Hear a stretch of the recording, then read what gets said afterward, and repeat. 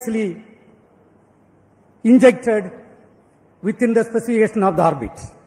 Let me congratulate the entire ISRO community, the project teams, all the team members and our industrial partners for your outstanding contribution for accomplishment of this great mission. This is our 103rd launch from Sriharikota and the 8th successful mission of the LVM3 launch vehicle.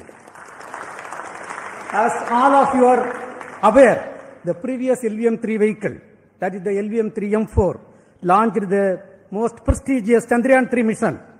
That mission brought glory to the India as the first country to land the spacecraft successfully near the south pole of the moon.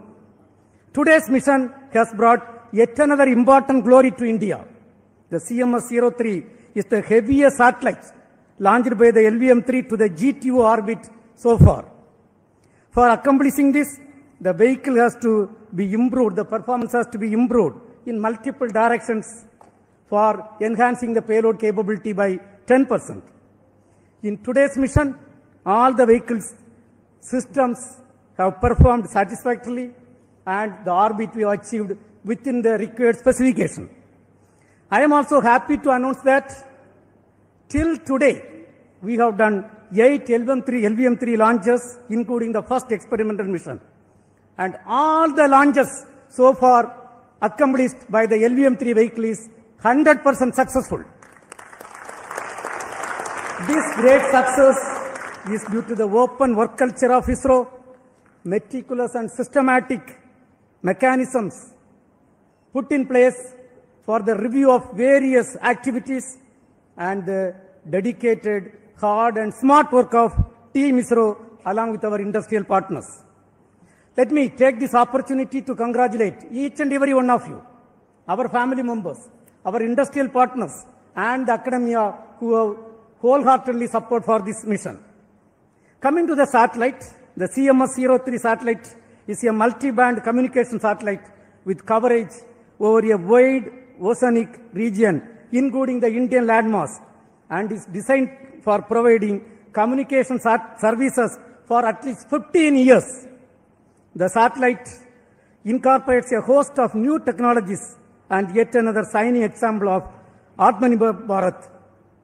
Let me congratulate the entire satellite team spread across various ISRO centers for realizing this very, very important, improved, complex satellite for the communication capability of our country. I must tell that we had really a tough, challenging time during the launch campaign. You know, the weather was not that cooperative.